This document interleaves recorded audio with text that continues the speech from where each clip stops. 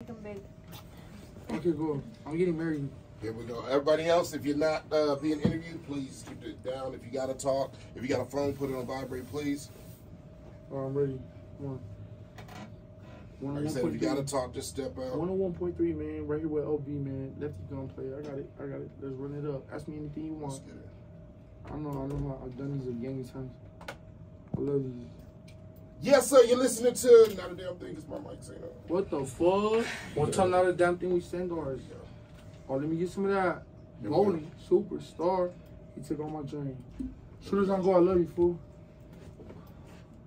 Yes, sir. You are listening to Shut Up and Talk live on the Hustle 101.3. Live in the studio right now, y'all. We got none other than Mr. Lefty Gunplay. Welcome to the city, man. Hey, man, I appreciate y'all having me, man. It's a famous gangbanger, best Latino rapper in L.A. You know how to come tap in with 101.3, man, in LB. Let's go, man. That's what I'm talking about. Let's start it off right off the back. First question, Gunplay. What the fuck is wrong with you, man?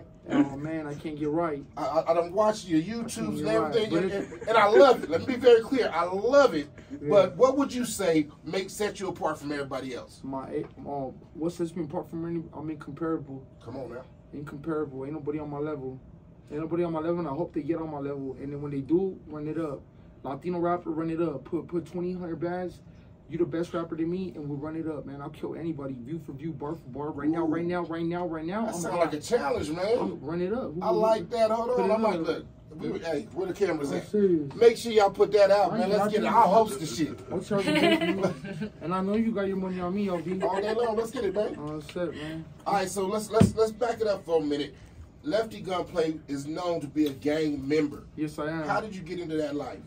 Product of my environment. Just, you know what I'm saying? Just football wasn't fly. Just baseball wasn't fly. Just everybody's real prideful of the city, and it's just like product of my environment. But when I got into that gang, I told the little kids, like, you don't know what you're signing up for. Yeah. You know what I'm saying? You lose. I thought your shit was ringing. I don't know. I make sure mine stay on silent. I was gonna say who loses, who let their phone ring, man. It's just no phones in here. No, but just product of my environment and just growing up where I grew up at. But I'm very humble. It's a beautiful struggle. Yeah. And I don't take anything for granted. And it made me who I am. And I don't got no regrets, you know what I'm saying? If I could start from scratch, I'll do it all over again, because in the end, it was worth it, you know what I'm saying? I knew it, though. I knew I deserved it. I seen it in my head, man. So how did the transition go from, okay, you're a gang member, to now I want to be a rapper? That was the hardest. That was the hardest. Taking them 2 steps back, like Nip said. Shout out Nipsey Hussle. Like Nip said. Nipsey said, take them 2 steps back, you know, to take them 10 forward, and 2 steps hurt, and they hurt me the most, just letting the homies know, like, I'm a rap. Yeah. My homies like, you gonna be a rapper? Like, pfft.